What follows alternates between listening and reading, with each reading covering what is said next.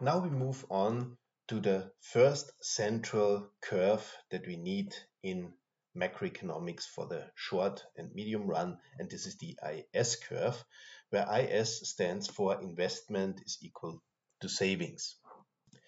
The point of departure here is that we know from the goods market that income is equal to consumption of the households plus investment of firms plus governmental expenditures. And now the question is, what happens if the interest rate changes? In the previous chapter, we talked about what happens when government expenditures change. So that leads to the multiplier effect and things like that. But now we ask what happens when the interest rate changes. We can again illustrate this with a graph or two graphs, where we have in the first diagram here the goods market and the goods market equilibrium, where demand is on the vertical axis and production income on the horizontal axis. Again, we have the 45-degree line along which there are all the equilibria, all the possible equilibria, where aggregate demand is equal to aggregate income and aggregate output. Now we have this equation here for aggregate demand, and we have the goods market equilibrium at the point where the two curves here intersect. Now we assume that the interest rate increases. So there is a shift actually of the aggregate demand curve downwards, where we would have that the demand curve then intersects with the 45-degree line at the lower level of production or income. So this then means that we have different equilibria here, along which the goods market is cleared, but they appear with different interest rates. So we can then plug actually these points into the diagram below, where we have that this point here is associated with a higher interest rate actually, and a higher level of aggregate income and aggregate demand and aggregate production for that matter. And this income here is associated with a higher interest rate and a lower level of income, demand, and output.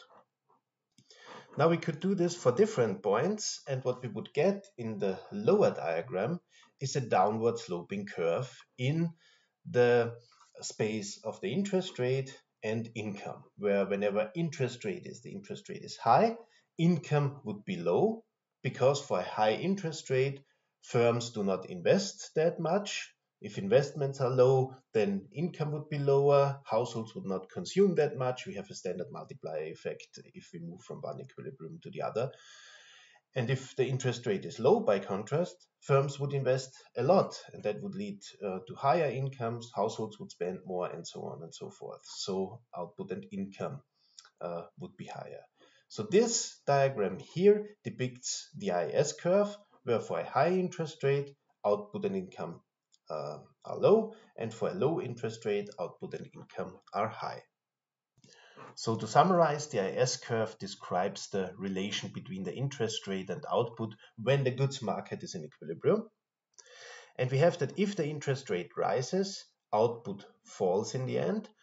And the chain by which this happens is that a higher interest rate leads to a decrease in investment. This leads to a decrease in aggregate demand, which decreases income. This in turn decreases consumption and investment according to the multiplier effect, and so on and so forth. So we would get in the end a lower income level, and the IS curve is downward sloping.